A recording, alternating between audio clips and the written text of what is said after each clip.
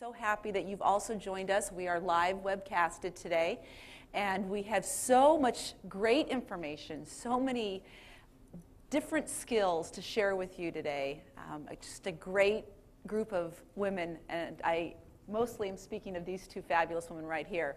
My name is Betsy Hicks, and I have been a diet counselor for a decade. My husband and I own a holistic medical clinic up in Delavan, Wisconsin. And I have been counseling families on dietary intervention for the past decade. My specialty and what I will be bringing to the table a lot today is, aside from just some nutritional knowledge, I specialize in picky eating. So I really want to help you get the pickiest of eaters to be able to eat well.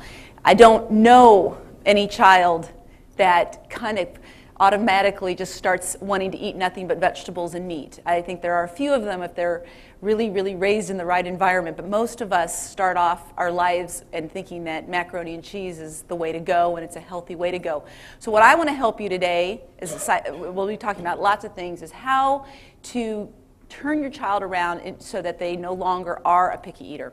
So I am pleased to be here. Next we have Julie. I'm Julie Matthews. I am a certified nutrition consultant, and I have been researching nutrition and dietary intervention for autism for about 7 years since I started writing my book called Nourishing Hope. And I am here today to participate, and I'm going to be doing a lot of the SCD piece, as well as I'm going to bring in some concepts of traditional foods and things like fermented foods and way of making foods more digestible. So I have a practice in San Francisco, and I see clients from around the country and around the world by telephone.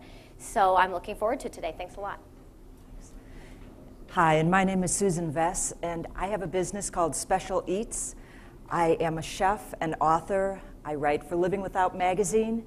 And actually, Betsy and I just filmed our first in a series of 4 cooking DVDs, Cooking with the Seasons. So I am very excited to be here with you, and we are going to cook wonderful foods for you today that you'll be able to sample using great nutritional ingredients that are seasonal, that fit in all diets. We want you to understand that there is not one solution for everyone. You might take bits and pieces of all the diets and plug in what works best for you and for your family. We're very excited to have you with us today and looking forward to a fun day. Sure. And our point of view, we just wanted to share with you that diet really matters. You know, we think if we are on the GFCF diet, all we have to do is get rid of gluten and casein and we can eat anything else is considered health food, and it's not. And so we really want to talk about diet and how we can impact our diet in very healthful ways. We also want to talk about the positive qualities that are in all diets. There isn't, like I said, one solution. This isn't a cookie cutter approach. So we will talk about all diets, what's good about all of them, and how they might work for you. We're also going to talk about certain foods to avoid and certain foods to include, because there are some things that we think are bad for everybody, and we will certainly share our point of view.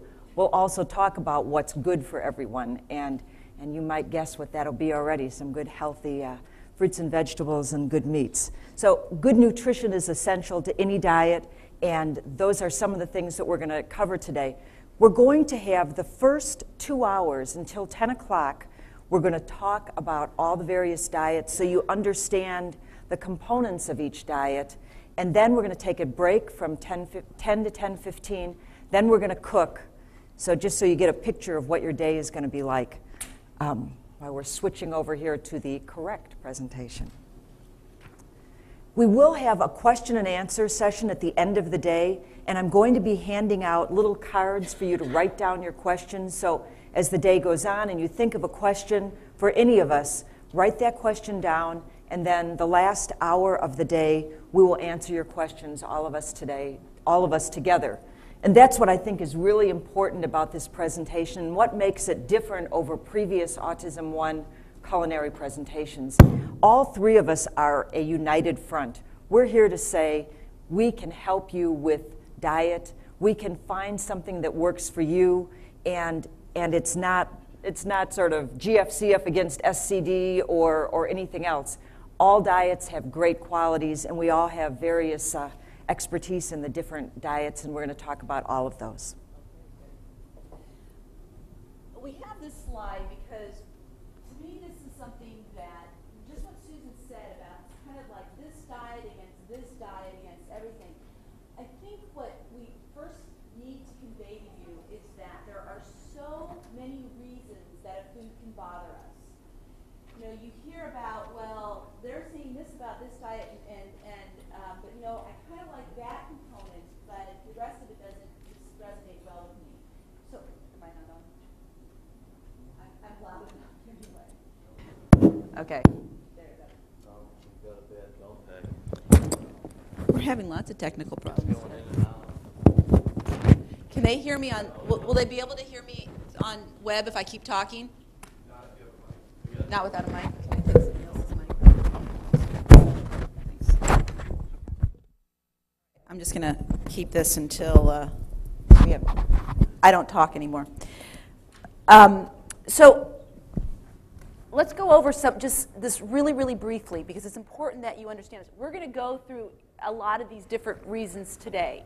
But these are some of the main reasons why a food can potentially bother us. We may have an actual true allergy to it. We may just have an intolerance to it, so that it's something that's formed through leaky gut or an overactive immune system, which we'll be talking about. It may be because our blood type doesn't like a specific foods, and that's something in the world of glutens, which is a different category together. Autoimmune disorders, celiac disease, things such as gluten intolerance, those can be parts of autoimmune reasons for a food being a problem. Lack of enzymes, we may not just be digesting our foods. Yeast or bacteria, you'll hear a lot about yeast and bacteria this week at the Autism 1 conference. Chemically altered indigestible, actually is just say fake food. That's what we mean by that piece. The pH imbalance, we're going to talk about how to balance the pH. And then the brain allergy, which is more of a new concept, and I won't be talking about that too much, except for in the terms of corn. We'll talk about some of the allergies that we've been seeing happening in the brain and reacting to corn. So these are some of the reasons that food can be a potential problem. Okay, Julie's next. I'm sorry, go ahead. Yeah, you're next. You got to give Julie. Oh, sorry, Julie. Wait, here he's coming. We'll mic up Julie.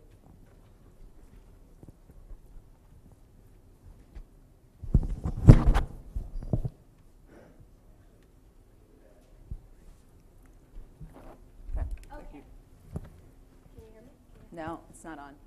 Is it on? It's not on. They turn it on up there. They turn it on there. Is it there? I'm still on.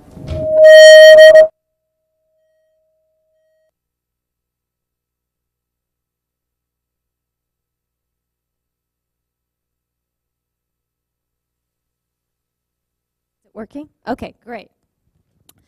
So we wanted to talk a little bit about all the diets, and I'm actually going to go into a lot more information on this on my presentation on Friday when I'm going to be doing a session before lunchtime. But I wanted to talk a little bit because you may have heard of many of these different diets, and there's always someone that will probably come to you and say, oh, my son or child did amazing on this diet, and you need to do this diet. And it gets confusing because there's 5 or 6 or 7 or 8 different diets and which diet to start with. So the 2 diets we're going to focus on today are gluten and casein-free and specific carbohydrate diet. They are 2 of the most impactful diets. They are 2 of the best ways to get started and evolve the diet. So we're going to spend a lot of time on that. But there's also other important things to know. There are other types of food sensitivities. And so just in addition to gluten and casein, there might be soy or corn, and we'll talk about a little of that today. And you want to be aware of those as potential challenges. As Betsy mentioned, there's the blood type diet, and you can incorporate that into any diet you're doing. There's the Feingold diet, and we'll be talking a little bit about phenols and salicylates today and how those can be a little problematic. So you may need to make certain ingredient adjustments based on that. Feast without yeast or body ecology, these are both different types of yeast diets, and those are important to implement for people with yeast overgrowth. The low oxalate diet is a newer one and can make things pretty restrictive and complicated, although can be very important for certain individuals. So it's one of those things that you may not need to think about it right now, but at some point it may be something that you might incorporate some of the principles. And then traditional diets, which is one of my favorites. Traditional diets is just looking at different diets that we used around the world, or we didn't use, that different cultures used that seem to be common in all cultures, and that's because these foods or these ways of preparing foods are really health promoting. Things like fermented foods and soaking and sprouting and fermenting grains and things like that. So we will talk about some of that this afternoon. We're actually going to add a new component this year and add some more things like sauerkraut and some different fermented drinks for your children. So that's the piece on the different diets to get us started. So the first diet that we're going to talk about is the GFCF, the gluten-free and casein-free diet. And just giving you the basics in case you don't know. I don't want to assume that anyone knows everything there is to know. So we'll just talk about what is the gluten and dairy-free diet, or gluten and casein-free diet. It is when you do eliminate all gluten and all casein. Gluten is the protein that's found in certain cereal grains: wheat, barley, rye, spelt, kamut, and there's more. We'll talk about those. And casein is the protein that is found in dairy of all mammals. So it's not just cow's milk, but goat's milk, sheep's milk, buffalo milk. So gluten, as I just said, there are all of these grains that we need to remove. The wheat, barley, rye are the common ones. Some of the tricky ones that I think are important to point out are things like spelt and kamut and triticale, because they're often labeled wheat-free. And you think, oh my gosh, wheat-free, I can have this. But wheat-free and gluten-free are two different things. I have celiac disease, so I know this very, very well. I was very excited when I first saw my loaf of spelt bread, and I read those ingredients, and it didn't say wheat, and I was very excited till I learned that spelt actually is wheat. It's an ancient form of wheat. So label reading is very important when you are eliminating gluten from your diet so that you know what you can and can't have. This one. The non-gluten grains and starches are plentiful. Some of these have better health properties than others. Even though I have up there things like corn and soy, we don't think that those are healthy things. But there are some great grains, amaranth and teff and quinoa, that are, again, ancient grains that have lots of protein and fiber and other nutritional benefits. The problem when you're replacing a gluten-free flour for an all-purpose wheat flour is that it isn't a one-on-one. You can't just replace all-purpose flour with rice flour. You have to have a blend of flours, and it's good to mix up some of the starches like tapioca starch with some of the healthier grain flours to make it a little bit better for you. So I talked about casein, and casein being the protein found in all of the milks from cows, goats. There are some people, and Julie, I think you'll probably talk about this on the SCD diet, that as your gut heals, do allow some sheep and goat's milk. But on the GFCF diet, we're eliminating all of these. And part of the reason for eliminating these is that frequently you can eliminate the opiate effect that you find in some of your children. And I think Betsy's going to talk a little bit more about that. The options for for dairy-free milks include rice milk, nut milks. Things to know about rice milk is you have to read those labels carefully, because some, like I think it's, which was the Rice Dream, has a little barley in it, and barley is gluten, so you don't want to use that. But there are some great rice milks that are out there that are safe for us to have. You also can make your own. It's very easy to make your own rice milk, and the same is true of nut milks. We're actually going to make some almond milk this afternoon so that you'll be able to taste that. But you can buy some of these, and I'm the first to say that if you looked in my cupboard right now, you'll see those little cartons of rice and almond and hazelnut milk and coconut milk, which is wonderful. It's got some good healthy fat in there.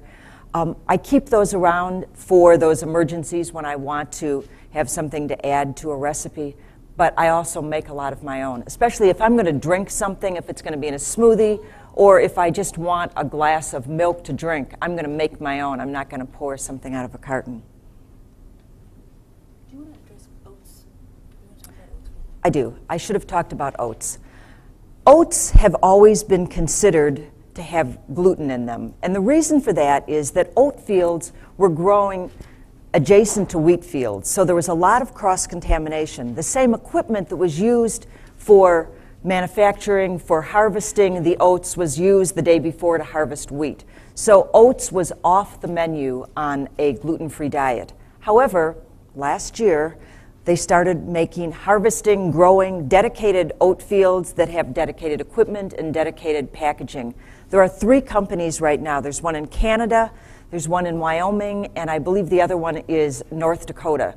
They're all available on the internet, and they are also available at a Wild Oats store if you have one of those in your area. A lot of the health food stores are carrying them, and they're wonderful. It's great to be able to add oats back into your diet again if you're on a gluten-free diet, people like me.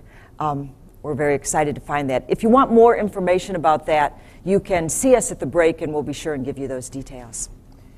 So in understanding why to implement a gluten and casein-free diet, you have to understand a little bit about enzymes, and you have to understand about digestion. Because so many people get gluten intolerance, celiac disease, and the inability to break down the peptide of gluten as they're all very completely different. This is not as much an autoimmune situation as the others are. This has to do with this lack of ability to break down. So let's start with what it is. Gluten, is this long-chain amino acid, or casein is the long-chain amino acid, is supposed to be able to be broken down by an enzyme in your body. The enzyme that normally breaks it down is called dipeptidyl peptidase 4, or it's referred to as DPP4. That's the enzyme that's responsible for breaking down this. Well, what happens in so many of us, including myself and my husband and my children, is that somewhere along the way this enzyme either is destroyed or it's blocked, and it doesn't work properly. So when that happens, if you eat something with gluten or casein, frequently this undigested, this amino acid that's not getting broken up is crossing the blood-brain barrier and creating this opioid effect. What is an opioid effect? The amino acid of gluten and casein is only one tiny amino acid off of that of morphine. So it creates this opioid effect, this kind of same type of thing that how you would react to morphine. Now, everybody would react to morphine very differently if you were taking it on a daily basis. And this has to do a lot with all the different symptoms that you would particularly see. I'd like to add to this. There's so many. The moodiness is big. And when we talk about this today, this is something we haven't mentioned yet, but I'm very passionate about, is that this is not just for your child. This is all the different nutritional tips we're going to give you today. It kind of makes me sad when I see the family all eating junk, and then this one child is just getting this very restricted special diet, and then everybody else is continuing. Maybe think of it from the way that this child was sent to you to teach you something, and that's a way to look at it, that maybe you can all benefit from going on a diet such as this. And there's usually, because the inability to break down that peptide is somewhat genetically based, the predisposition for it is somewhat genetically based, then there's a good chance that one parent has. And I'm sure whatever parent is here is blaming the other parent. But it doesn't matter. What we want to know is, can you benefit from this as well, too? And moodiness is a big one. I mean, it's that kind of hot cold. You can see this in a child. You can see when, I've seen it in our clinic when patients come to see my husband, and the kids are just like running like crazy, and they come to the mom and they're like begging for those Oreos or those goldfish crackers or whatever it is, and then the parent gives it to them, and then they eat it, and it's like, it's like a druggie's just been given his fix. I mean, it really, I don't mean to be so harsh with it, but it really is very much in that same type of a craving. And then they have it and they're feeling so good and they're so relaxed for a while, and then about 10 minutes goes by and then you can just see the Zoom go into action. And that's usually kind of that extreme hyperactivity that kind of develops from that point on. The unexplainable explainable giggling can also be a yeast issue, but it can also be that kind of high. But spaced out is more of a way to put it. Most people who start a gluten and casein-free diet that are affected say it's like a fog was lifted. And how quickly are you going to see that fog lifted? That can depend, because I have 3 children on the diet, and myself has been on it, and my husband as well. And for 2 of my children, the effect was immediate. For one of them, it took me months to see. For myself, it really took me months to see as well too. But overall, when you kind of test it, you can see that you can see the regression. So all of these other things, multitasking, never feel full as big, because just think of it, if that's your high, and this can really go to a lot of adults, the ones that just can't seem to ever feel full, it's because you're just constantly having that craving. Urine and stool control is big, and crave only gluten and casein, and that goes along with extreme picky eater.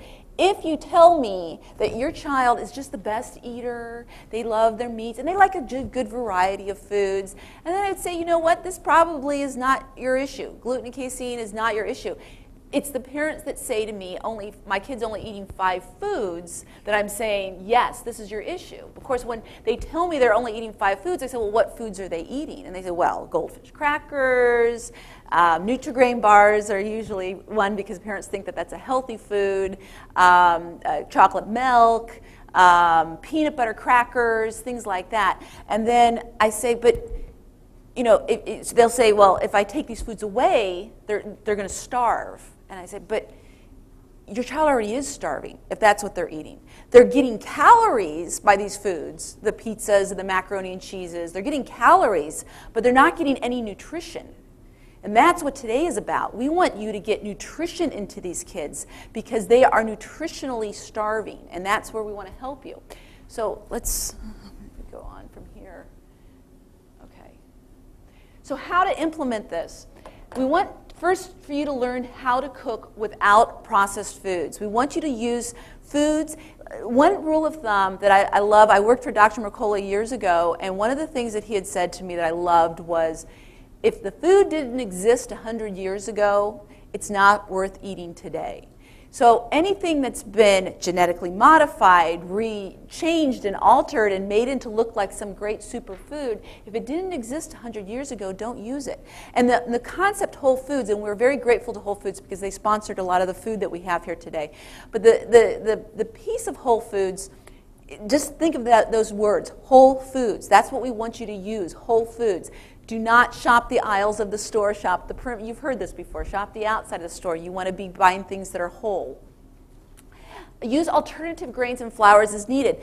Try not to always get stuck on these same rice, corn, potato type starches when you're working with this. There's so many fabulous grains out there. Quinoa is the most indigenous grain to our civilization. It was the American Indians used this as their #1 source of grain, as well as a protein. It's actually a grass, but as a protein as well, because it's so high. And you can use that and incorporate that by making things like quinoa pilafs and things such as that.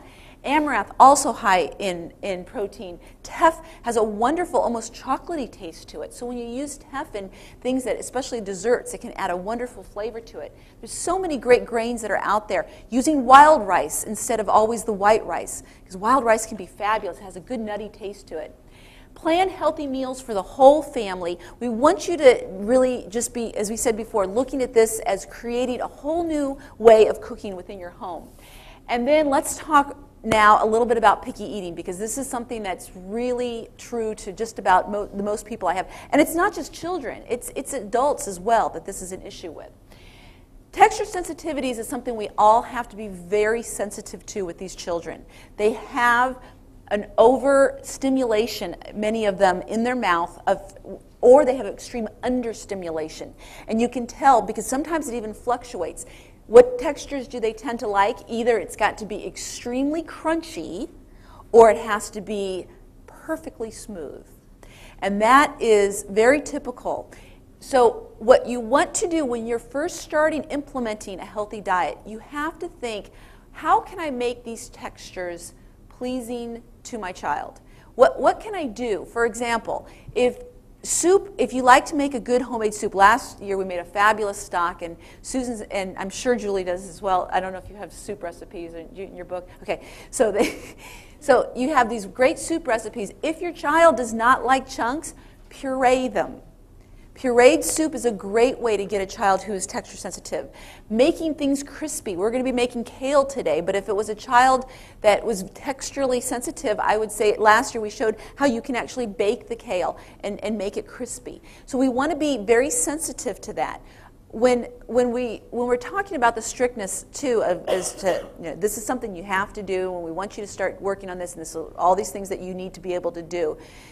When you're making your substitutions, always put texture as the first thought. Picky eater issues. Let's talk about kind of an ABA approach to how to get a child to eat something that they normally wouldn't eat.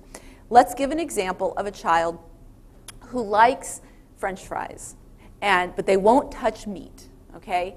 How many, just out of curiosity, how many people struggle with this in their own household? Okay, great. I'm hitting home here. I'm sure there's a lot of you out there, even around the country, that are dealing with this. We need to get protein down these kids. It has amino acids. It's going to give them the building blocks for their brain. For their hormones, their neurotransmitters to work, they need to have an ample amount of protein. So let's say we have, and we're going to say for the sake of argument, a nice grass-fed organic piece of hamburger, which we'll be talking about later. But we'll just have this perfect little piece of hamburger here, and we're going to have these French fries. Okay. Now we're going to sit down at the table with the child, and the first concept, if they are in any sort of an ABA program or any sort of behavior program, the concept that we want to work on is called first this, then that. So make sure that if you're doing ABA or if they're doing it at school, that they understand the concept first this, then that. And that will help you implement this. So you start off, and children don't like to be intimidated. Here's the way I look at it before you even consider making this child eat this meat. I have a friend of mine whose husband lives in China, and she goes to visit him back and forth all the time. And she tells me in China there are many places where they will eat worms. And that's perfectly normal and acceptable, and I have nothing bad to say about that at all because that's their culture. But think about this. What would it take to get you to eat a worm? What would it take? And that's the way you need to think for your child. Because what's the problem of the worm? You're afraid of the texture, aren't you? You're afraid of what is that texture going to taste like. And it's that concern of what is that flavor going to be? I've never had that flavor before. So you need to think that when you're introducing this to your child. So what would it take? Well, for one, you'd have to be darn hungry. And that means you don't have a belly full of juice that you've been drinking all day. And that means you didn't have a snack an hour before dinner time. And that means you haven't been sedentary. So you've been outside, you've been at the park, you've been running around, having a good old time. And now we're going to come and we're going to try something new because you're hungry. Okay? And you're really hungry. You want to be really hungry. So the way I say to start it is like the size of a pinky nail, even smaller, of meat. Just a small little piece. And then you have the French fry, and that's all is on the plate. The French fry and the teeny little piece of meat. And you hold up the French fry, and you say you hold up the piece of meat, and you say first meat, then fry. First meat, then fry. So they're going to grab the French fry and you say, no, first the meat. And then you now if they're very texture sensitive, maybe the first time you just want to have them put it to their lip and then they get the fry. Okay, now you got to put the meat in your mouth and then they get the fry. And it goes on and on like that, and you work it into it. And then you eventually work your way up to, I call them, I like to do like the tri-plate dinners where you have your meat, you have your vegetable, your protein, whatever it may be, because it could be beans as well. Your vegetable, and then you have some sort of a carb like the rice or maybe a little potato or something like that. And then to teach children to eat one bite, one bite, one bite. One bite, one bite, one bite. It's much less overwhelming to have one bite of vegetable and then a bite of meat and then get your carb as opposed to finish your vegetables, then you can have your potato. It works much easier, a lot less overwhelming to do it in that type of a try form.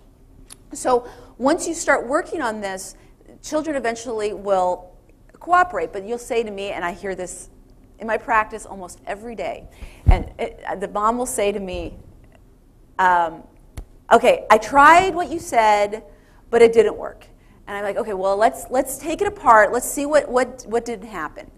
So I said, well, I did it. I had the fry and I had the meat, and he would not put that meat on his mouth, so he just left the table. Like, okay, that's fine. So then what happened?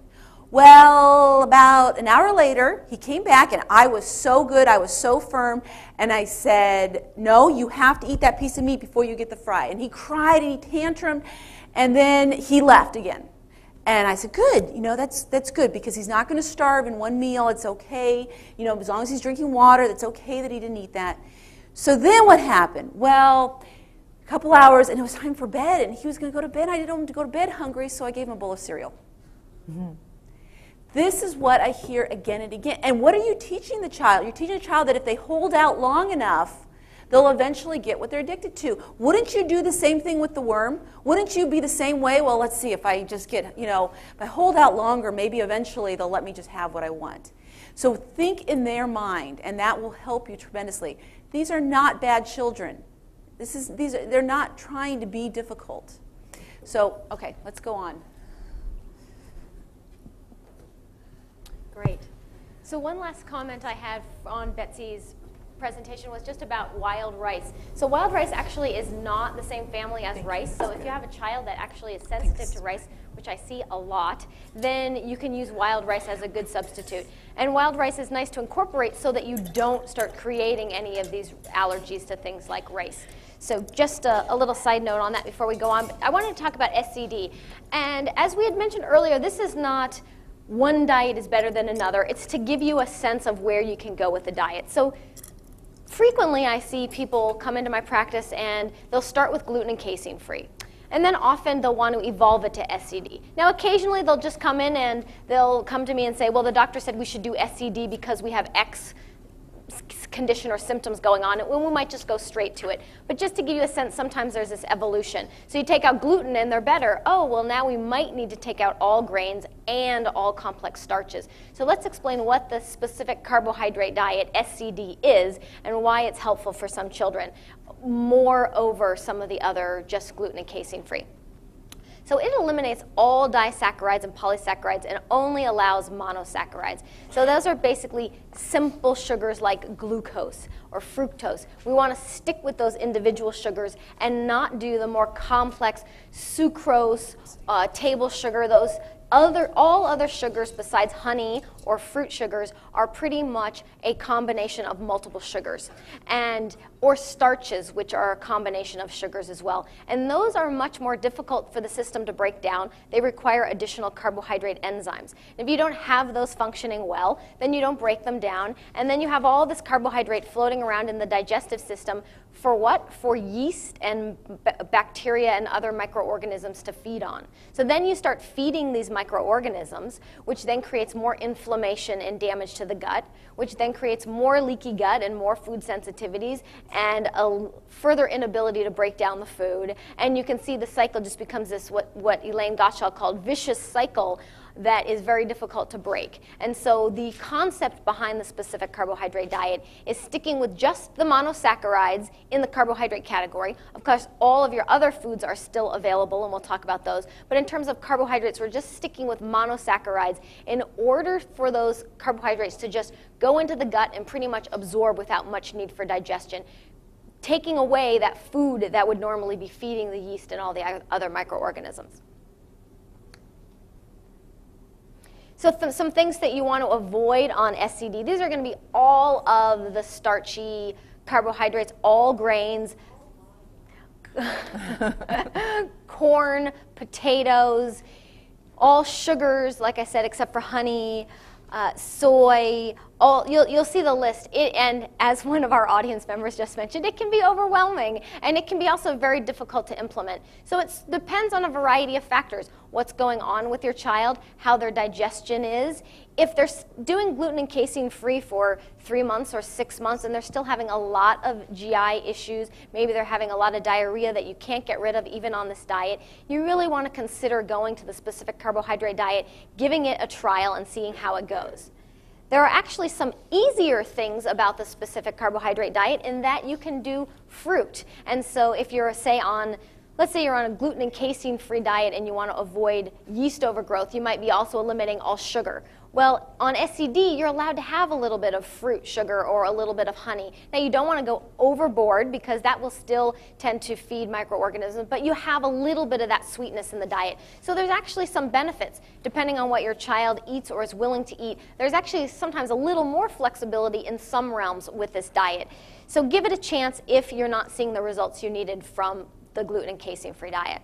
So not only So when I say that we're focusing on monosaccharides, that's just for the starch part. You can still do all protein and all fats pretty much that aren't going to have additional monosaccharides in them. So meats and eggs and non-starchy vegetables, nuts are great. So nuts are a great way, instead of doing flour or grain flours or rice flours, you can do nut flours and cashew flours. And later today, we're going to be making some cashew nut crackers, and we're going to be making some meatballs that we use almond flour. So you can still have those crackers and muffins and things, but using nut flours or other types of ingredients instead. So there still is some ability to implement this even with children that are picky and like some of those, quote, kind of carbohydrate or snacky foods. We're just going to use different ingredients in their place. So some alternatives, as I just mentioned, you can make any of these nuts or crackers cookies with either nut flours or coconut flour. And usually nut flours are what we do as the first step on SCD. But for people that are doing low oxalate or something like that, they might be adding coconut flour or things to the diet for that piece of it. You can make milks out of nut milk, as Susan had mentioned earlier, and they are very delicious, and they are much more tasty than if you get the ones in the box. So if you learn how to make them, there is definitely a benefit to that. Coconut milk is another nice way to get a really creamy milk consistency. You can make desserts. We're going to make some nut balls that have some dates and some coconut, and they're really sweet and delicious and a great little dessert treat for your kids.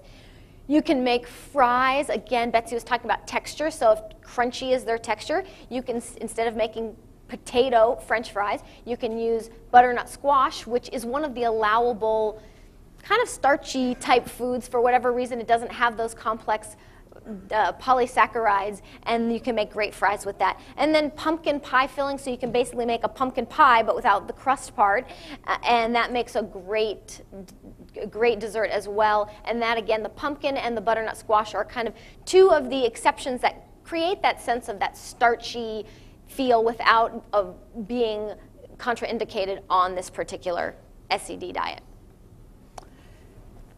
So many people will go to a restaurant, and of course, for the sake of argument at a restaurant, it's best just to say my son or I'm allergic to gluten and casein, just to say the word allergic, even though they're not really allergic. We talked about already the whole reason for the peptide piece, and we talked about the word allergy in general with the gluten intolerance and things such as that. But I want you to understand the difference between IgE and IgG. An IgE allergy is what a typical traditional doctor would test for. You would go there, and this is something I hear frequently. They'll go, you go into your standard pediatrician, and you go, I went to this great lecture, and I think my child's allergic to gluten and casein, and they'll say, well, we'll test them, and they're like, no problem with gluten or casein, because very few of our kids have actual IgE allergies. Now, the IgE allergies are the ones that are more immediate. They're the ones, the kids that had anaphylactic reactions. They'll have a quick hive breakout. Eczema is very common, although eczema can also be IgG as well. But when you have an IgE reaction, it tends to be immediate. It's more of an innate allergy, which means it's something that is more that it's more part of their cellular memory. It's not just a superficial end of it. And that's where we're going to the IgE. The IgE is very, very, very common in autism, and mostly because of the fact that most of these kids have bad leaky guts, and they have an immune system that's imbalanced. And we'll talk about those reasons in just a little bit. So I want to explain a little bit on how food sensitivities form. Now, this is a patient of ours. IgE food intolerances. They're also called ELISA tests. Lots of different people refer to them in different ways. As you can see, the the 0 is obviously none detected. The very lows are the greens. The yellow are the lows, and it goes up to the most ones that we're concerned about are the 3s that are the high. This is a very common type of thing to see. Usually when you get something like this tested, you can in fact see a lot of the common foods like soy. Peanuts are frequently on here. Actually, this child didn't have a problem with egg, which is rare, because usually egg is a problem as well, too. But apples, another very, very common one to have. Here's the reason I'm bringing this up today. If you are at a roadblock, like in other words, you started GFCF and your child started doing really, really well, and then all of a sudden they either stopped progressing or they regressed. Frequently, this can be something that it can be a when they regress, it can be because of one of these foods, or it can be from a combination of these foods. So I do recommend getting these tests done as much as you can. And they change. This is the other piece of it. As the immune system heals and as leaky gut improves, a lot of these can go away. How frequently would you recommend running those without being? It depends what you're doing for the immune system. She asked how frequently would you recommend running it, and it would depend on what you're doing for the immune system. And we're going to talk about ways to be repairing things. So if you have done that aggressively, then 6 months to a year, you could do it. This is a picture of an actual colon with the yeast forming in it. What happens is the yeast attaches itself to the walls. This isn't very clear. It's a lot clearer in our picture.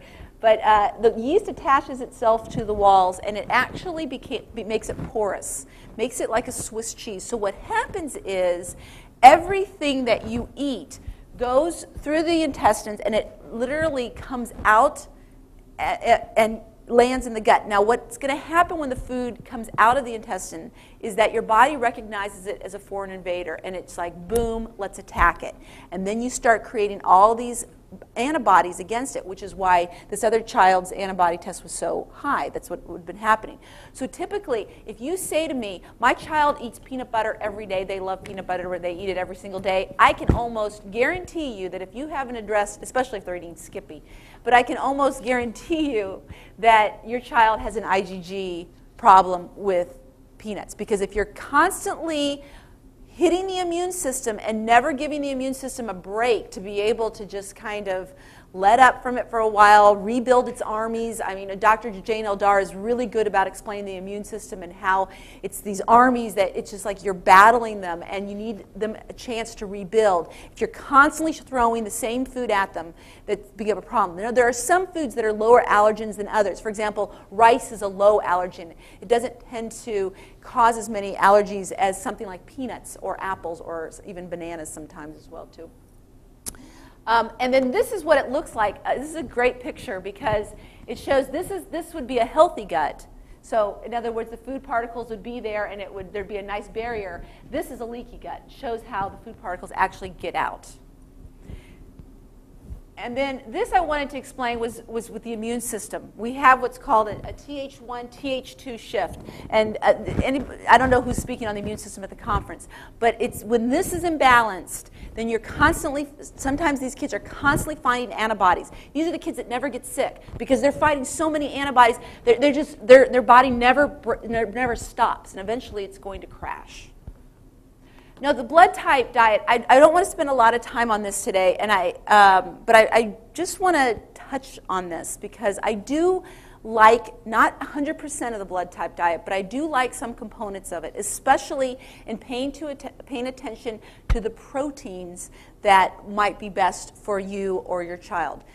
We recommend this diet to a lot of people, especially who want for diet control, for weight loss control, for high cholesterol, but it also is really good to understand the way that our body actually digests. The theory behind it, in a very, very simple way to put it, is think of who we are ancestrally is very much built into our DNA and our ability to digest. If we ancestrally lived in an area that that ate a lot of fish, then our body is going to digest fish better than somebody else's. And the blood types are very much broken up that way. For example, the gatherers, the ones who did more of the gathering and did more of the farming and the fields and all that works, those tends to be more of the A's. They don't do well on a lot of red meat, where the O's were big hunters, and so they do very well on red meat. So I just have here, just for the sake, just so you can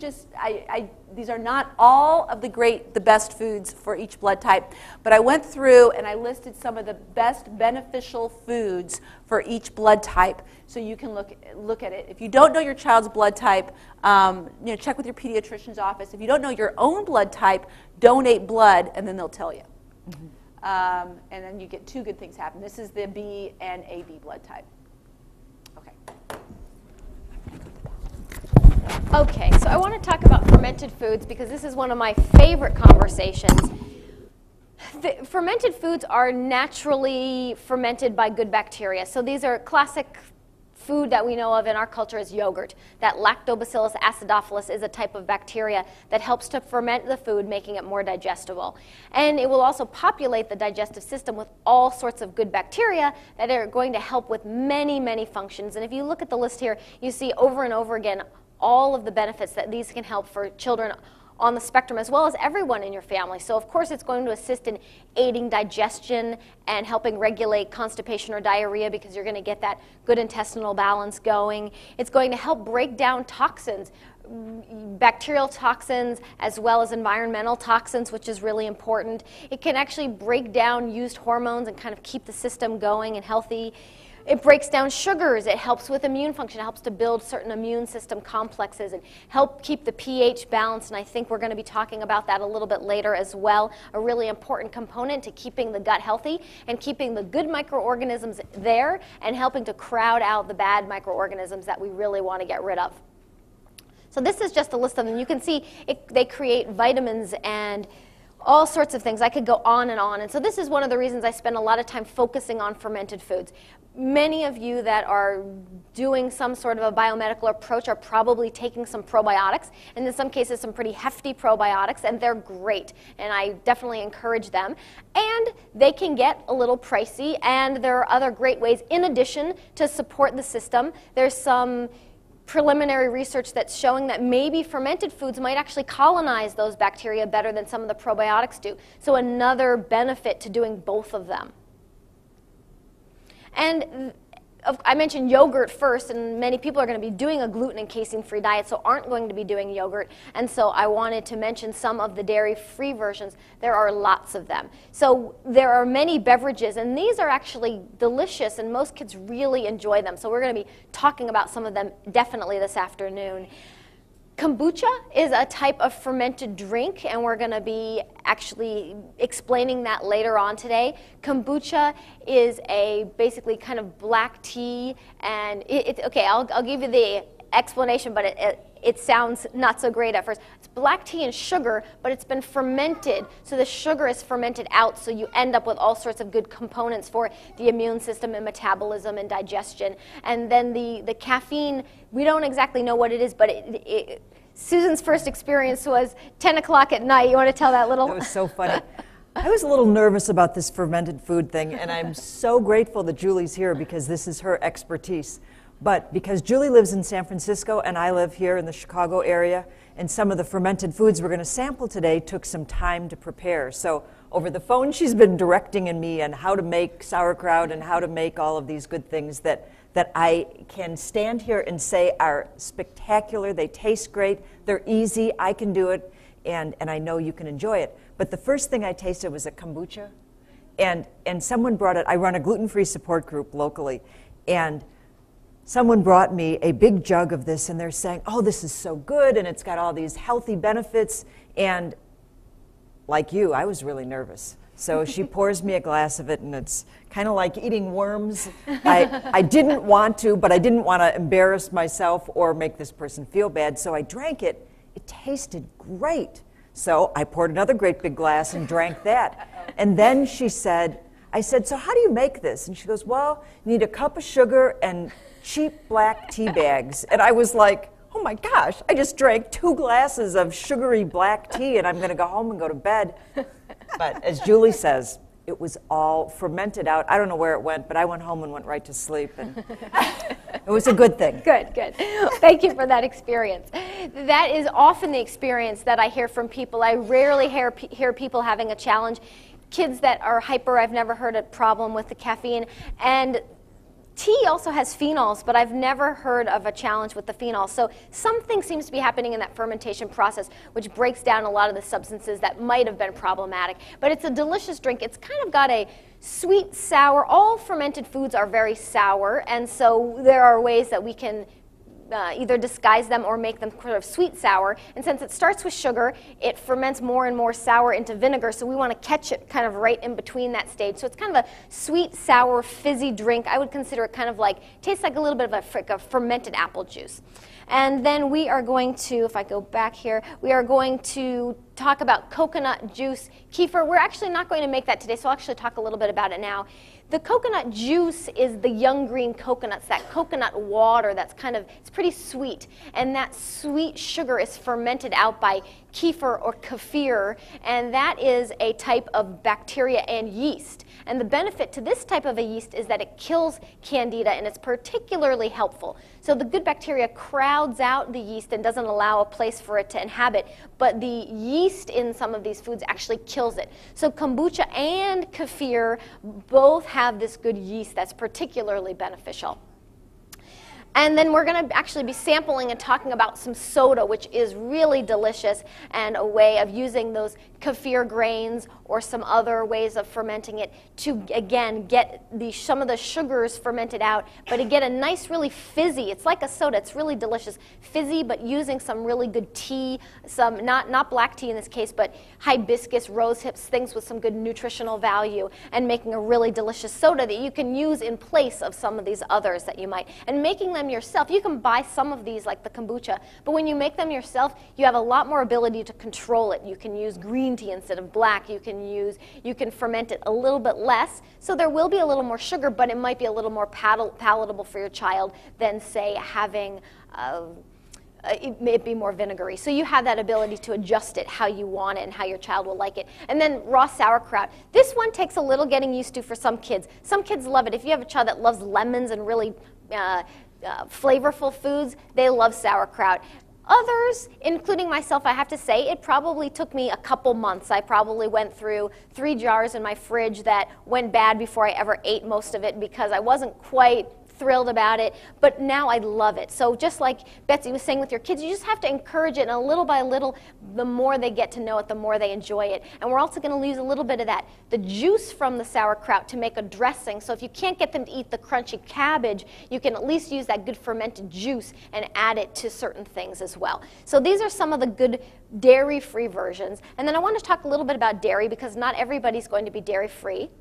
And one of the things I didn't mention earlier in the SCD part is that certain dairy products, such as fermented 24-hour homemade yogurt, are allowed on SCD. So if you can do dairy, usually what people will do is start with gluten and casein-free, and then add SCD.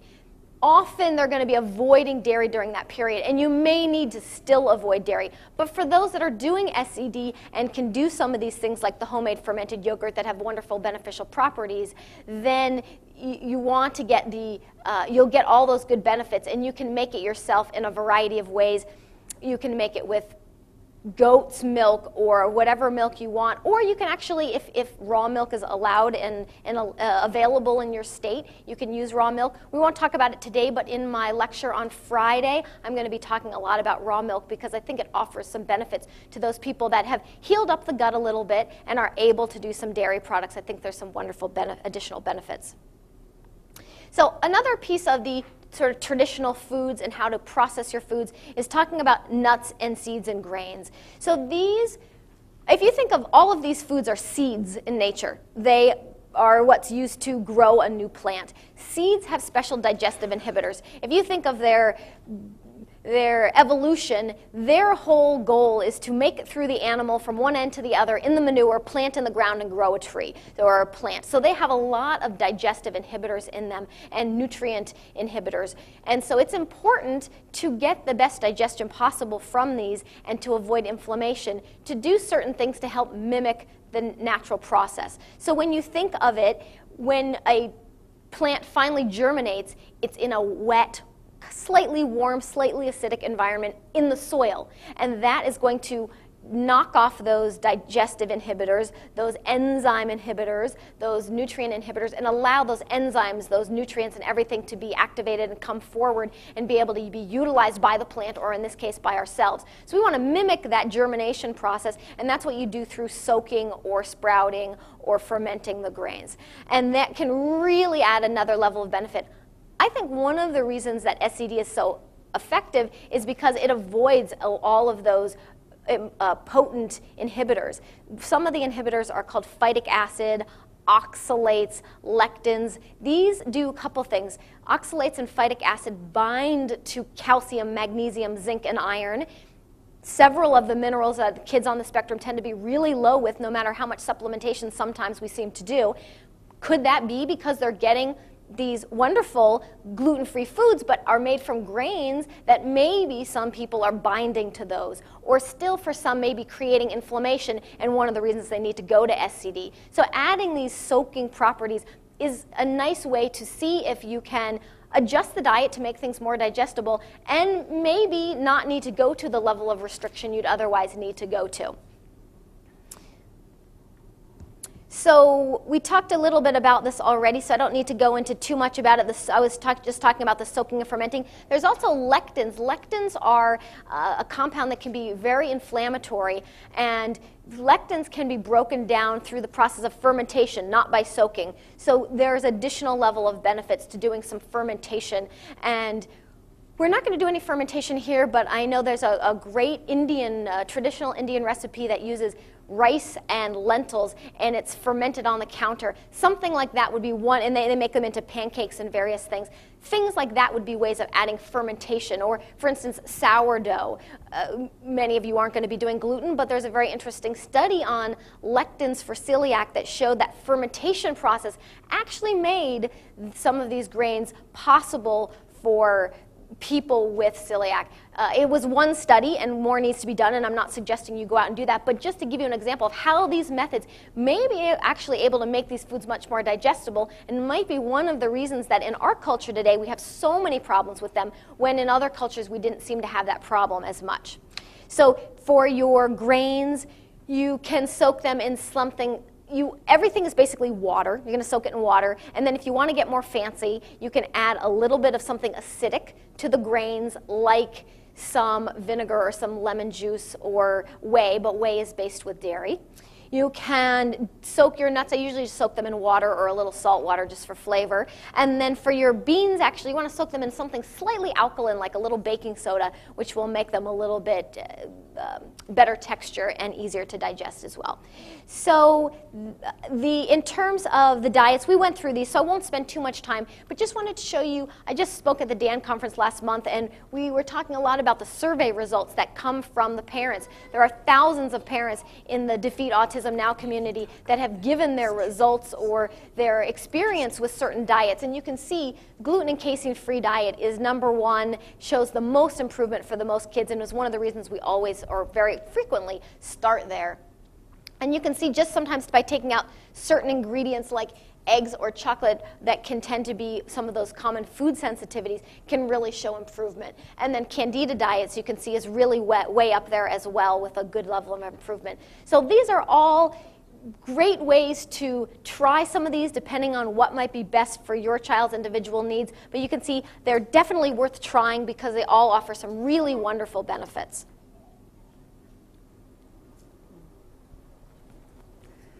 Okay, so whether you choose to follow the GFCF diet, the SCD, implementing fermented foods, it's really important that we do have good nutrition in everything we eat for all of us, not just for the child, as Betsy said, but for the whole family.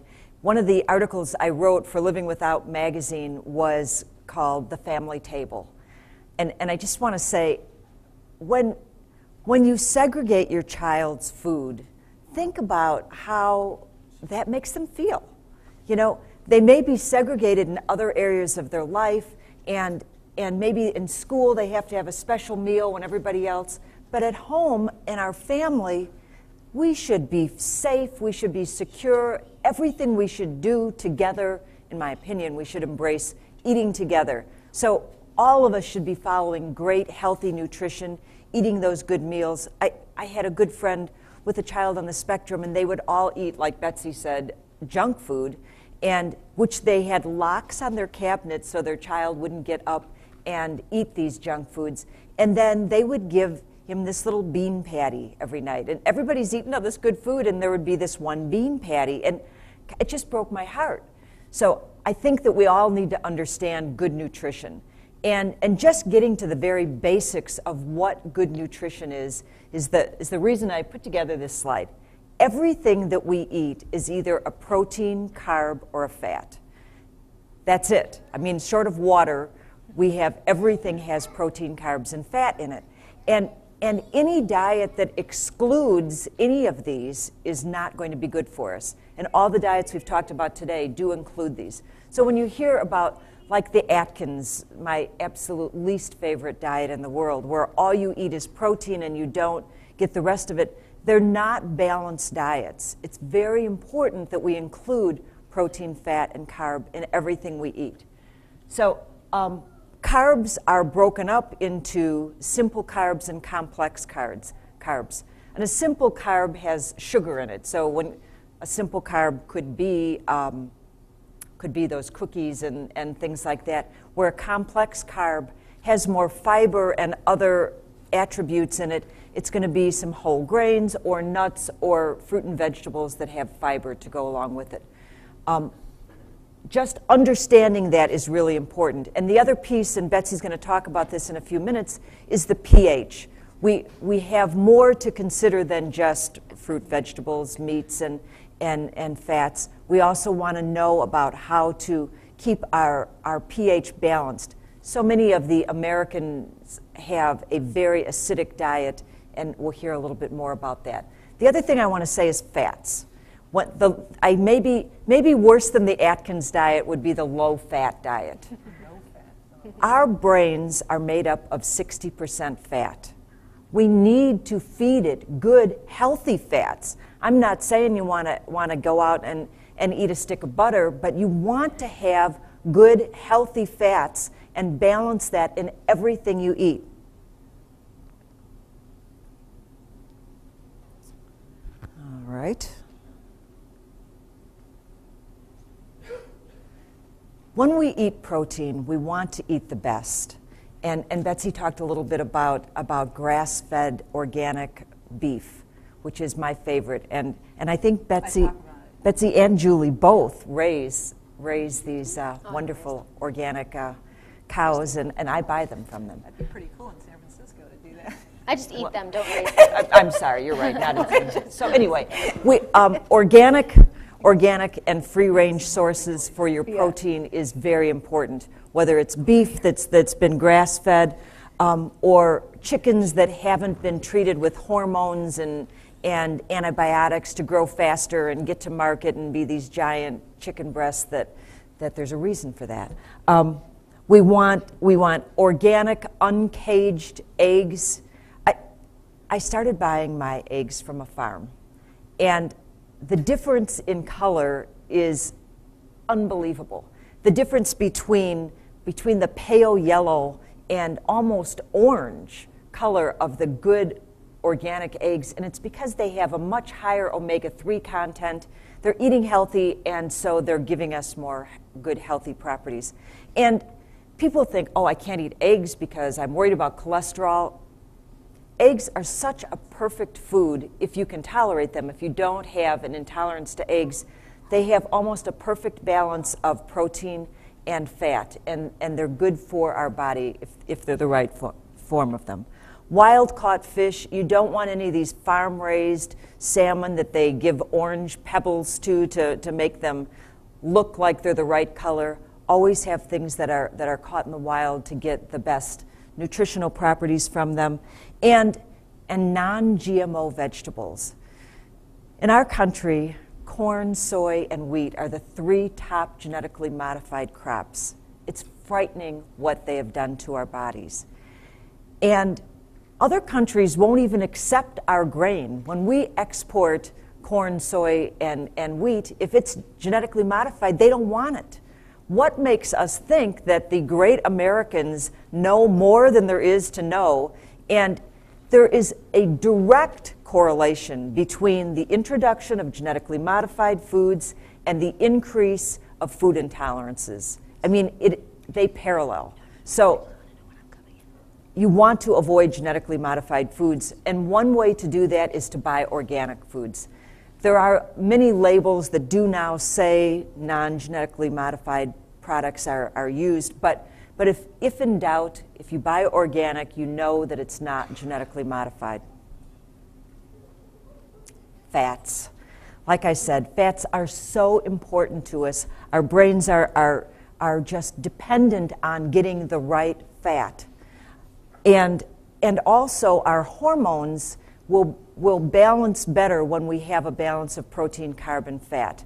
And whenever I talk about hormones, I'm not talking about those hot flashes that we have, although that makes a difference too.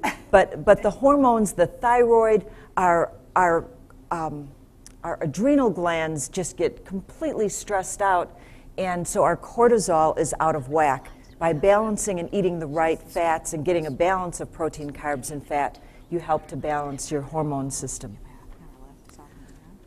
We need fats to create energy. We need fats for everything that we do. So when we're thinking nutrition, always think protein, fats, carbs, and the good fats to go with them.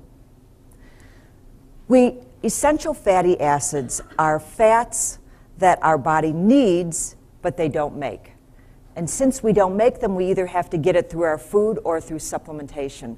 And I love to try to get food first. I do take supplements, and I certainly take an omega-3 to get more of that, but it's essential to our body's good health.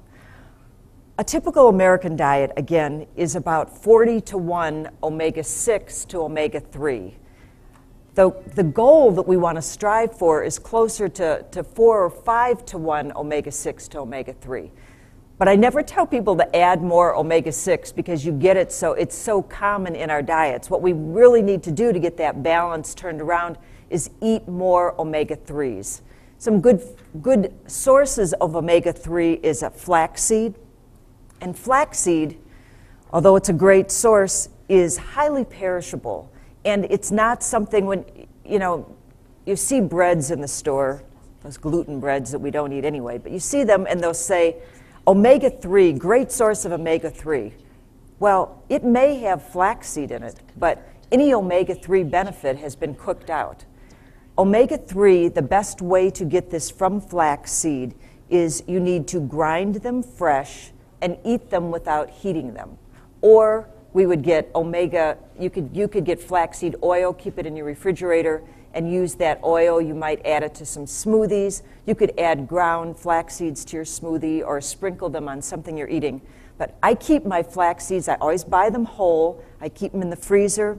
I have a little coffee bean grinder that's just dedicated for seeds, and I will grind the flax seed and use it right away. There are other benefits of flax that aren't omega-3. You can get some fiber and protein if you eat cooked flax, but you're not going to get the omega-3 benefit by having cooked flax. Some other things. It's got a mind of its own. Pardon me? It's got a mind of its own. It does have a mind of its own. Let me see if I can go back.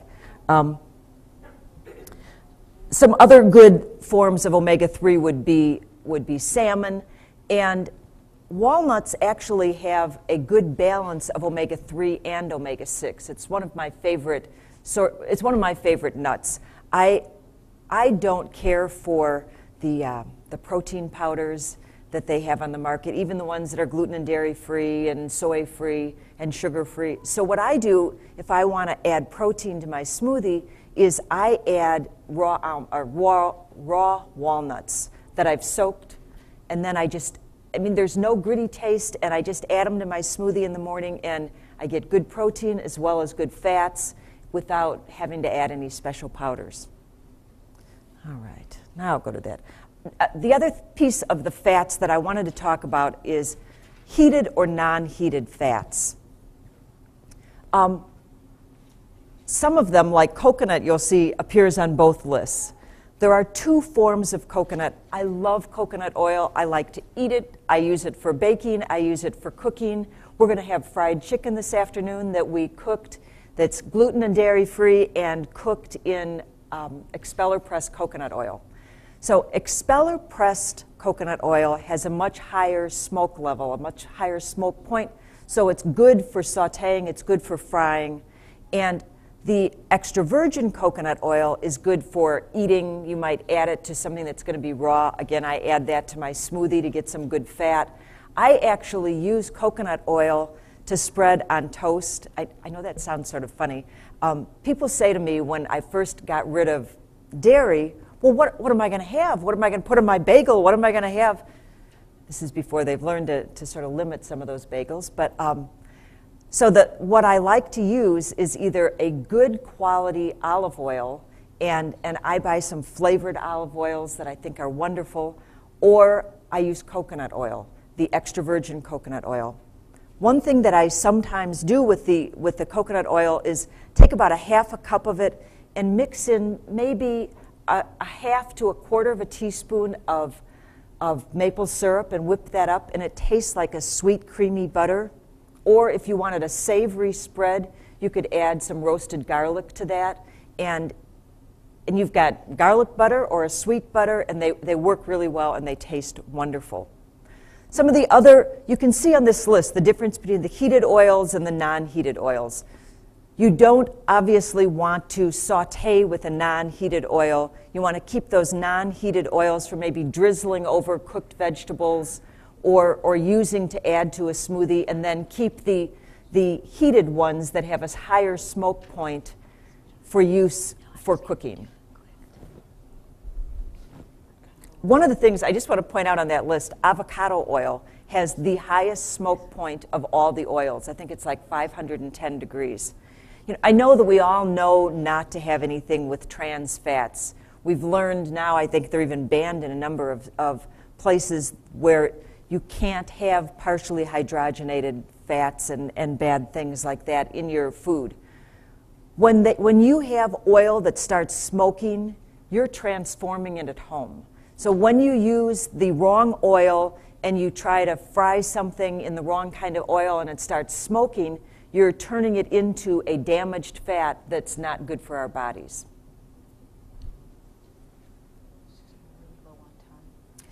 I just talk a little bit more about carbs. I know I mentioned this before. Simple carbs, they're the sugar, the processed foods, and then the complex carbs are those that have fiber, that have more good values to them. A lot of the complex carbs also have fat and protein in maybe smaller amounts, but those are the grains and fruits and vegetables that are really good for us. And we've talked a lot about quinoa. Would we have quinoa that we're cooking today? We have quinoa in our granola that we're making. I've been cooking so many events lately and made quinoa pilaf, I made quinoa salads. There's so much you can do with quinoa. Think of couscous, that little tiny grain that you used to have that was so fast and easy. Quinoa is a healthy version of couscous. So anywhere that you used that, you can add quinoa to your diet and get a good complex carbohydrate that's got fiber and good things.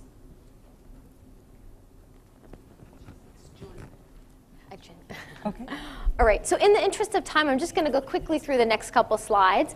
So pH, as we talked about earlier, is important for getting the whole body in good shape, helping the body to be able to do its natural functions of cleansing and nutrients, getting all the nutrients. So just a little brief thing on pH. There's acid in this alkaline, and if your diet's too acidic, it's usually things like sugars and meat. Although meat is great, it is acid forming, so we want to balance it with some of the alkalizing things and some of the artificial sugars and those things very high in acid forming foods. So we want to firstly get a sense of where you are. Usually most people in our culture, because of what we eat, are too acidic and usually want to do more alkalizing, and that's usually going to be things rich in minerals like vegetables and leafy greens, the fermented foods we talked about. So getting some of those will help to balance the pH, help get the gut healthy and keep the good bacteria balanced, as well as overall for the whole system and the bloodstream and all of that. And there are ways that you can test your urine. There's little urine strips, and you can see where you are. The more this is the confusing part. People often think it's the opposite, but the more alkaline, the higher the number. So that's the important part there. So I will, in the interest of time, pass it on. We're going to just hurry along here so we can get to the food section here. I just want to make this comment. Food manufacturers, restaurants, the bottom line is profit. You are probably not going to get the highest quality unless you make it yourself. So I just like to get this out of the way and say, you have to cook. So many people in our today's busy, fast-paced life, they don't cook. They reheat. And then when they have a special diet where they have to eliminate certain foods from their diets, they totally freak out because they think, oh my gosh, well, what about chicken nuggets? Well, what about this? What about that? You know, they're used to buying a package, putting it on a cookie sheet, sticking it in the oven, and dinner is done. That's not dinner. That's not good nutrition. Manufacturers are looking for the cheapest quality ingredients so that they can make more money. And we want the best ingredients to make our bodies healthy. We don't care about healthy bottom lines of other people. We want a healthy person. So we really need to rethink the way we look at food. And when we approach this, you have to think of it's not that organic food is expensive, it's that non-organic, traditional, or conventional food is ridiculously cheap. Because we should not be expecting to pay pennies for an apple that took all this time and had to grow, and the farmer had to transport it to us, and all these other ways. We have to be appreciative of the actual part of farming and not expect farmers to have to take subsidies to do things as cheaply as they can, so that transportation for it is where things start to ripen, and they pick things before it's even ripe. So we have to consider food to be a priority in our life. And then the other part of it is the garbage in, garbage out. I cannot tell you how it frustrates me when I talk to a family who is potentially spending thousands of dollars doing all these therapies and doing all the right vitamins and doing things to get the metals out and their own versions of chelation and all this, and then they give their child a bag of Skittles. It's like you're going to take out, you're working so hard to get their nutrition level up, you're working so hard to take out these poisons that have been put in your child's body, and then you're going to give them Skittles? So we'll talk about what those pieces are in just in a moment. Okay, so I just want to quickly give you some what's the problem with conventional food and why you want to go organic.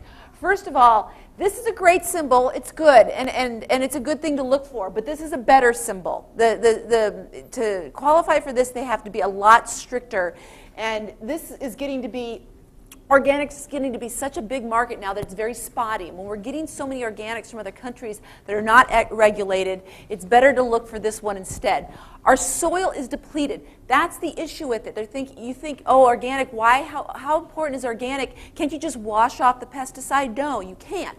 The soil is so depleted because they don't rotate crops. They put terrible herbicides and fungicides on on the soil, depleting all the nutrition. So if there is no nutrition in the soil, there is no nutrition in the food. Well, then how does it grow? It grows because they put on nitrogen fertilizers.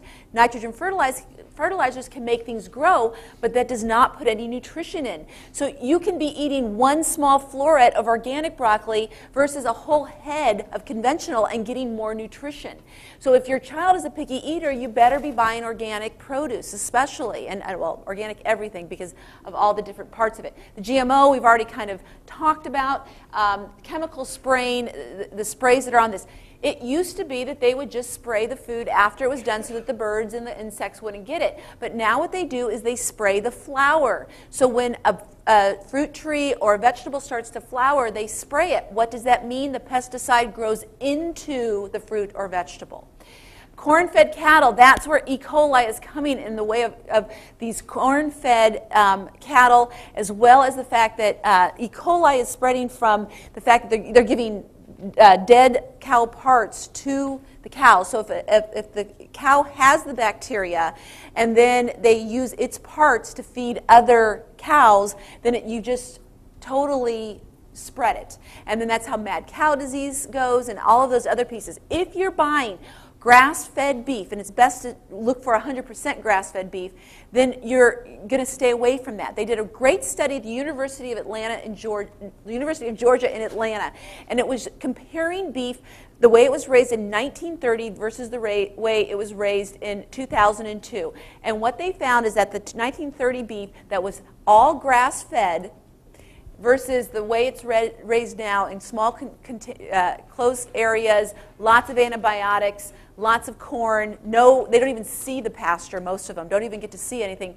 In many cases, the nutritional difference was 70%. 70% of the meat nutrition has decreased because of the way that we're practicing raising our cows. And why is that? Think of it. They don't get green vegetables. Green vegetables are what balance our pH. They're what gives us our minerals. It's what gives us our vitamins. And they don't get that. They have to eat this grain for every single meal. They're unhealthy, so they're shooting them up with more and more antibiotics. We need to look for grass-fed. If you're having a hard time finding grass-fed beef, do a Google search in your area. But please, the one thing I want to say is test it before you buy a half a cow. Not all grass-fed beef is equal. Some of it is horribly chewy, and you can, if you really search around, you can find some absolutely phenomenal grass-fed beef.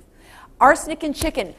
We see a lot of hair tests where we test for metals in our clinic, and arsenic is very high. And the first question my husband asks is your child a big chicken eater? Especially those McDonald's chicken nuggets.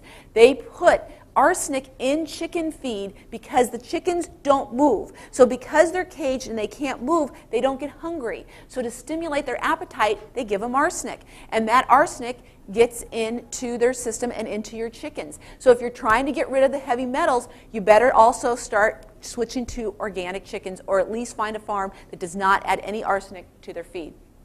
Added hormones, of course, it's all a big thing in the antibiotic use. You're already probably pretty familiar with that. All right. Tell we're getting toward the end. We're just talking a little bit faster and faster. Yeah. Water is so important, and I don't think any of us drink enough, myself included, as much as I try. A little formula for you to know how much water. If you weigh 150 pounds, you need 75 ounces per day. And that's a lot of water. It's hard to keep track of that. I'd like to have one of those little abacus things on my watch that I could just, every time I drink a glass or finish a bottle, I could move over that little bead so I'd know.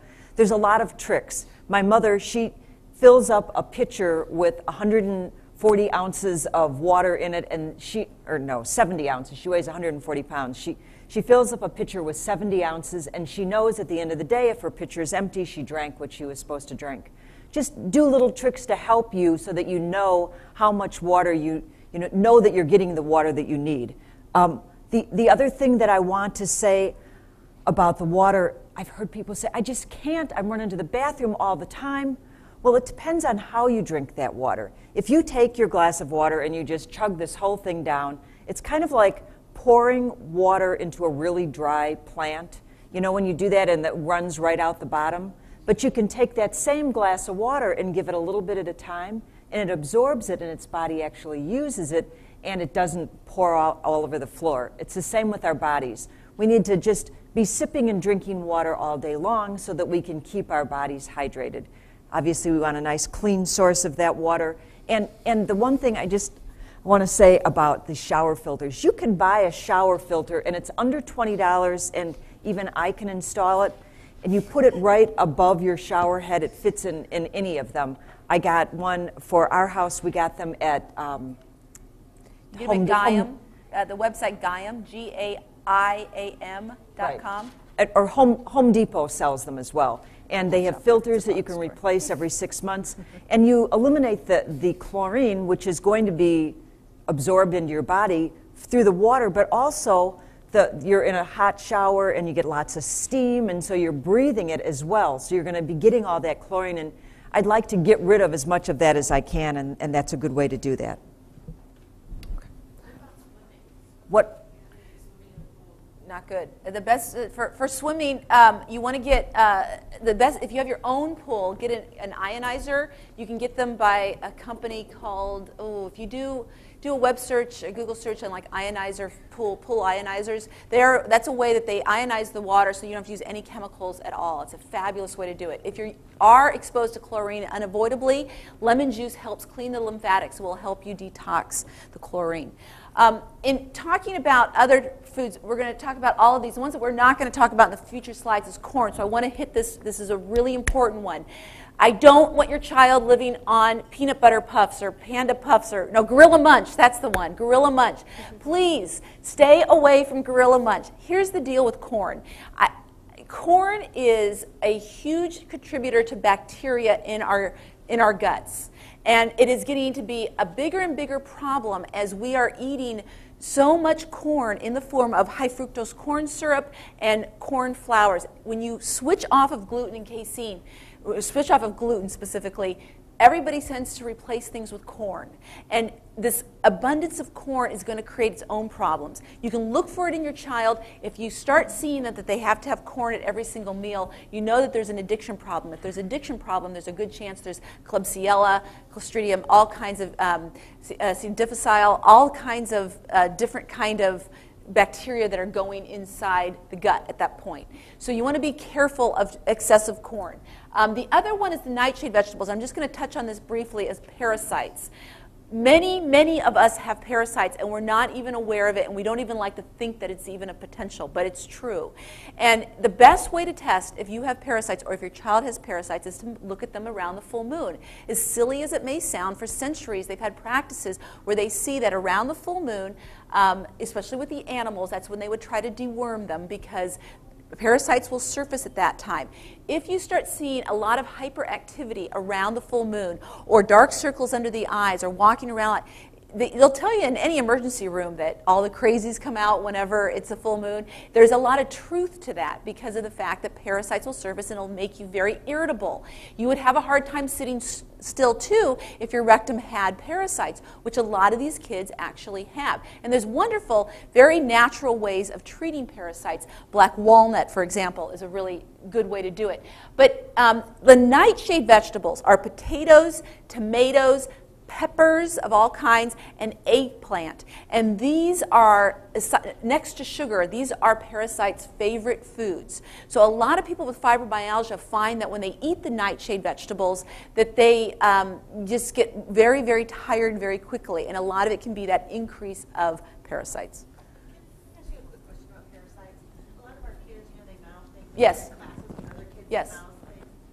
How often do you cleanse them? Do you kind of stay continuously on a parasite? For parasites, it's best to have a continuous regime every occasionally, especially if they're swimming in lakes and if they're a big dirt eater. And for that, I mean, I have a very holistic approach, so we treat it with homeopathy, but black walnut is another really good, although it tastes absolutely horrible.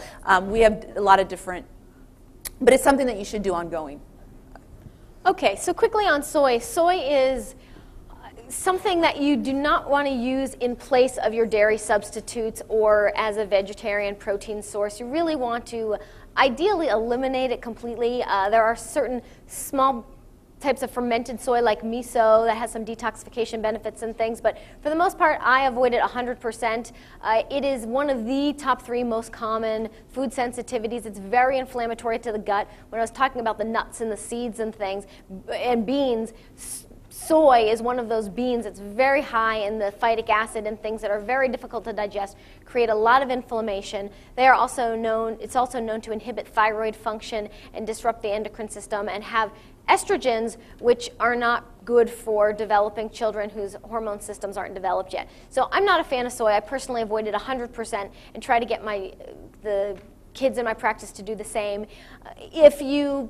I guess there are a few exceptions that if you needed to do a little or you wanted to do a little, sometimes the fermented soys, because the fermented is going to have a lot of those components fermented out. Sometimes people do that, but there's a great book called The Whole Soy Story, and it really is hundreds of pages of why you do not want to do any soy at all in your diet whatsoever. And so if you need more, if you're a vegetarian and you've been using soy as a main protein source, you really might want to check out this book. It's wonderful, and you'd probably be shocked. I couldn't believe that there were so many negative things to say about soy until I read that book. It's a great book. Beating sugar. So sugar, in addition to being bad for feeding yeast, it also disrupts the immune system. It's not good for the endocrine system. It inhibits the absorption of minerals and takes all of our good nutrients to kind of detoxify and realkalize and all these things we talked about earlier. So lots of reasons. Just sugar is something you want to keep out of the diet, especially stripped white sugar, which doesn't have any minerals to help process that sugar at all. So some better sweetener options would be agave. Agave is my favorite. It's a honey-like syrup. One of the good things about it, it will dissolve in cool liquids, where if you put honey, for example, in a glass of iced tea, it would be a glop at the bottom. Honey or agave actually is better for that. Agave is natural. It's a low glycemic, so you don't have it and have this big spike in your blood sugar. The next down is tapioca syrup. Tapioca syrup is also low glycemic, and it has some good enzymes. Rice syrup also has good enzymes in them, so these are better sweeteners to use. Again, they're all sweeteners, so we don't want lots of them. And maple syrup, another one that has good enzymes and good health properties to it, but it is higher on the glycemic index, as is honey, higher on the glycemic index, so it is not one that you want a lot of. And stevia is a 0-calorie sweetener, but it really isn't FDA approved as a sweetener. It's only approved as a supplement. I'm just not a big fan of stevia. A little bit goes a long way. I don't like the way it cooks. It has a little bitter aftertaste, but it is a 0-calorie sweetener that is an option. So with yeast, if you're trying to control yeast, there's lots of different ways, and definitely is what Julie talked about with SCD, those are all pieces. But in general, for everyone, think of the 2 big feeders of yeast being vinegar and sugar. They're 2 really big ones, and you want to stay away from any sugar, and this doesn't just mean sugar. In fact, I kind of like sugar when you look at that compared to high fructose corn syrup. Sometimes I'm relieved to see a product has sugar as opposed to having high fructose corn syrup, which is even worse, and that's going to feed everything a lot faster. But sugar is something that you want to limit as much as possible, if not totally eliminate. And vinegar is the other one, because vinegar will also feed if you have a lot of yeast, unless it's in the fermented, well, is what you talked about with the fermented form. So it's a controversial one. But the basic vinegars, and especially the one in ketchup, because ketchup is your biggest yeast feeder that you can get. You've got both high fructose corn syrup and you have the vinegar. So artificial sweeteners. So we started off years ago when we were all kids with saccharin. Hoo-hoo, big deal. How exciting. Saccharin's out. We're going to all be thrilled. And then about 10 years later, 20 years later, oh, by the way, it causes cancer. And we're like, okay, well, gee, we trusted you, but we'll trust the market again, because they're now telling us NutraSweet is the wonderful alternative. So NutraSweet comes around in aspartame, and we're thinking, ooh, that's great. This tastes so much better than saccharin. It must be better for us. But the actual way that NutraSweet actually even passed the FDA was so criminal, it never should have happened. It's very, very toxic, and it was causing all kinds of autoimmune, from lupus to multiple sclerosis, as well as headaches in many people, and because it actually produces methane in your brain. So then aspartame, okay, now we'll start admitting that aspartame's a problem because we have something else for you, and that is sucralose. Oh, how exciting. It's the natural sugar. Yes, it starts off as sugar, but how do they make it, how do they kill the calories? They bleach it. So when you drink sucralose or eat sucralose, you're having basically a chlorinated product. And if you don't think this is going to affect the intestines in your body after time, it's going to be horribly detrimental to what's happening to people's intestines now that they're having basically a bleach in their body all the time. And xylitol is a little bit better. Xylitol is still not 100% a digestible product because it is from a tree, but it is better. I only recommend xylitol in small amounts. I would not be using it by the cupful to be making anything, but for things like toothpaste or for gum, it would be a better option. But these are some of the things that you can get as causes for those. And then these foods high in artificial sweeteners, you have your, all these things. Candy is the big one. The gums, all of these, all very, very big in artificial sweeteners. The other food I need to talk to you about, because they know I'm passionate about it, and even though we're low on time, I've got to talk about Fruity Pebbles. Because next to Skittles, Fruity Pebbles make me even sadder because people actually think that this is a breakfast. And Fruity Pebbles are nothing more than paste and food coloring and artificial sweetener. And Julie's going to talk about, I think you're going to be talking about food coloring in just a second. But the artificial the Fruity Pebbles, I truly did not think they could make this product any worse because it's like, you have Mountain Dew and you're like, how can you make it worse? Well, then you make it red Mountain Dew. It is worse. And then, but the Fruity Pebbles are the ones that really concern me because now they have a half-calorie one or a lower, they lower it. And what is this? This is the most horrible combination of excitotoxins on the planet, because what they did is they got rid of half the corn syrup and they added Splenda to it. Now, all of these excitotoxins, food coloring, Splenda, NutraSweet, they're all tested individually through the FDA, although the FDA doesn't really have our concern at hand. But they pass that, but when you combine them, they are 10 times more lethal. So this Fruity Pebbles Light is one of the most horrible combinations. Even though it is GFCF, it is one of the most horrible combinations of foods. It's not food. It's whatever it is. You want to talk? Okay. And that's the picture. So I'll just go briefly since Betsy's explanation was so passionate. Artificial colors are made with petroleum base, all artificial colors, flavors, and preservatives. So if you are familiar with the Feingold diet, that's one of the big groups of ingredients or additives that they avoid because they can be really problematic. They can cause all sorts of migraines, digestive problems, hyperactivity, all sorts of things. So avoiding them is really important. And interestingly, the original food colors that were created after the war, before the FDA was implemented, were all grandfathered in as safe until they've proven them to be toxic. And so year after year, we go through the list and knock more and more off the list. So new ones coming out might have to go through that process, but a lot of the old ones didn't. So you might see red number, let's say red dye number 5 and number 40. Well, what happened to all those numbers in between? They got eliminated. And so I'll just leave it at that. They're definitely, one of the easiest, best things you can do for your family is just avoid all the artificial stuff. It's simple to do. You could go to Whole Foods or some of these other stores and get you wouldn't even have to change the diet. Just get your candy, your cereals, everything free of artificial colors, flavors, and preservatives. And just that one thing would be so beneficial for everybody. So I'll leave it at that.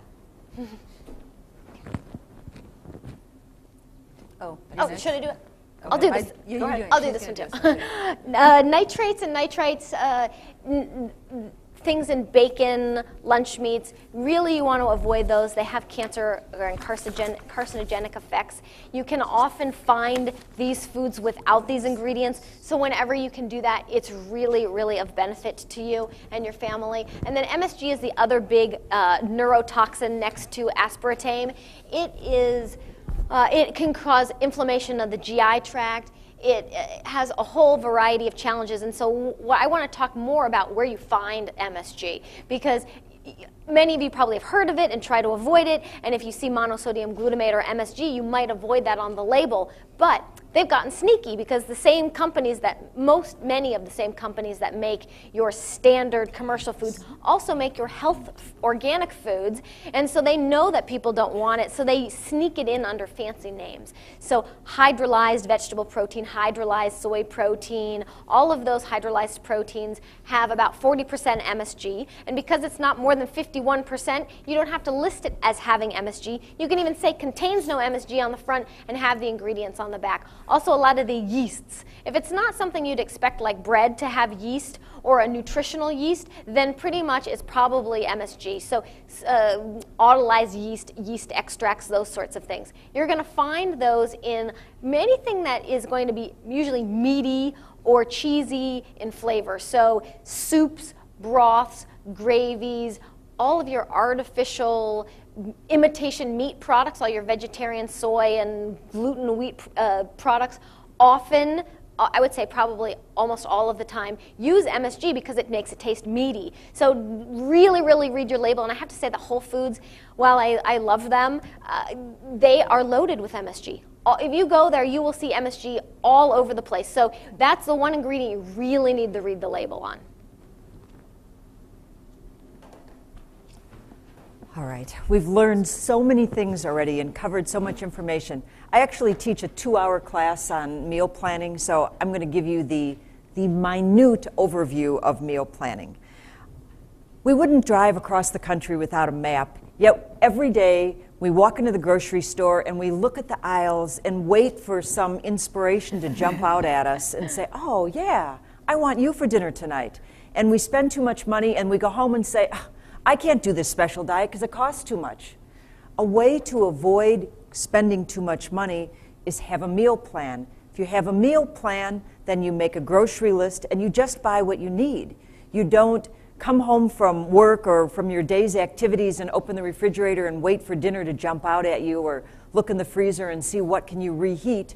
You have a plan, you have a grocery list, you don't spend too much money, and you eat a balanced diet. It is very, very important. It is the roadmap to success. It will save you money, reduce stress. It's good all the way around.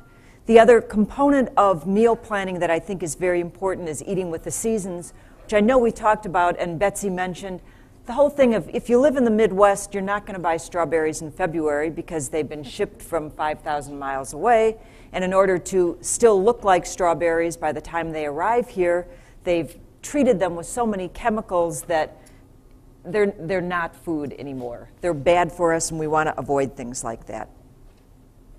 The next thing that we need to remember is that we have to balance protein, carbs, and fats every time you eat. You want to have a goal of 5 meals a day. That means a healthy snack is not just an apple, although an apple is a really good thing to have, or a pear or whatever. A better option would be an apple and a handful of walnuts.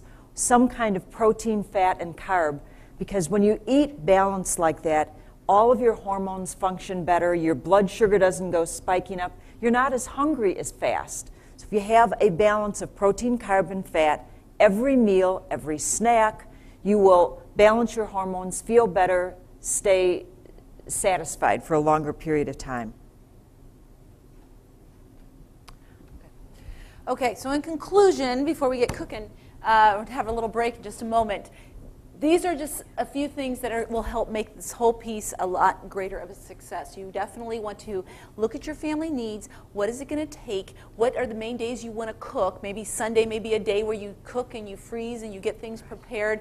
You want to address the picky eating, the texture, and the visual concerns. Know what your family's favorite. You'd be amazed. Even if you came up with 7 meals, that's once a week. Most people don't eat much more variety than that anyway. Even if you just had, every Monday we're having some sort of a chicken, every Tuesday we're going to have some sort of a hamburger, something, or a meatloaf or something like that. And then, of course, include in your grocery list, know what you need, look at your hard-to-find ingredients, shop it in bulk as much as you possibly can, buy half of cows go directly to the farmer. That will save you a lot as well too. This was yours, or this was Julie's. I'm sorry, Julie. This was yours. Julie, come up and join us. Do you want me to just continue, or go on to the next I slide? think we should just jump in together. Okay. Sure. Should we? Oh no, there we go. So you already moved it. I'm sorry. Then this piece here. This is really important. The piece, the obstacles, the cost too much.